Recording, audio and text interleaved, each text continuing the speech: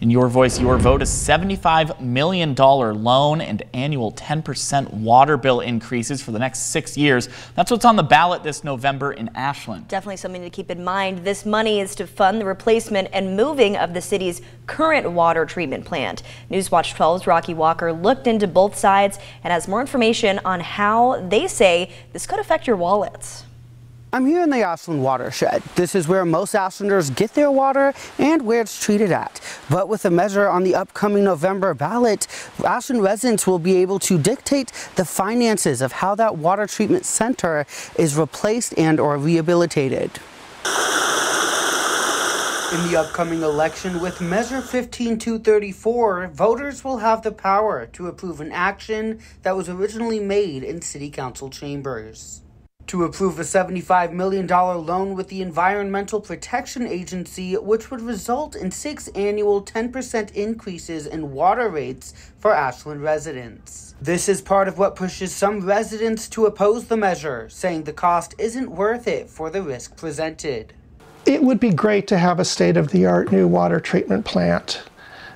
I'm not convinced that we can afford it or that that's truly what we need. Those I spoke with on the opposing side brought up fears for pricing out residents, saying it could be a slippery slope of public spending that doesn't put the needs of the residents in mind. I think we have an obligation to spend public money wisely, and I am not convinced this is doing that. The supporters of the measure, including those on the city council, say this is the best funding option available, and a no on the measure would mean the plant would still need to be replaced, but in a way that would cost more. A yes vote means that the person affirms the decision by the council to go forward with these very favorable financing rates.